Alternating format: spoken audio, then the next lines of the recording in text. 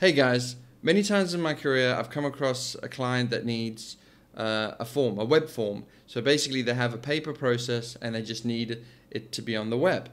Fair enough. Obviously a lot of people just somehow point to Google Forms or something like that just to cop out. But it really shouldn't be so hard. It really shouldn't really require a heavyweight MVC framework like Django or Ruby on Rails just to collect some data in a form. It really shouldn't be so hard.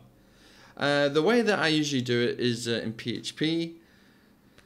But at least I get results that I want. But I'm thinking, just generally speaking, wouldn't it be cool if you could do something like, let me just show you.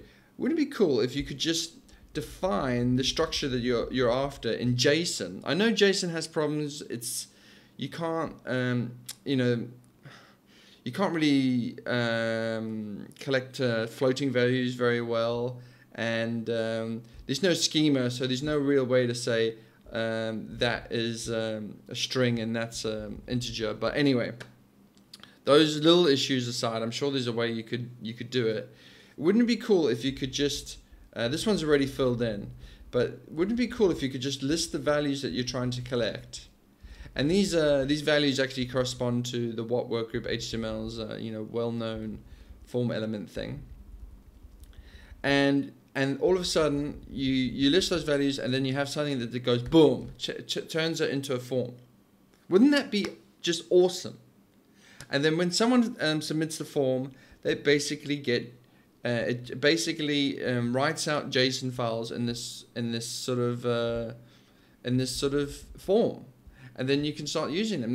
Why isn't there a form collection framework like that? Why does it have to be so complicated? All these MVC, there's like so many like weird layers between your the database is a and the form itself is, I just really hate it. Just really hate it. And obviously I like to also collect the user stuff about the user agent here, and of course the time it was submitted.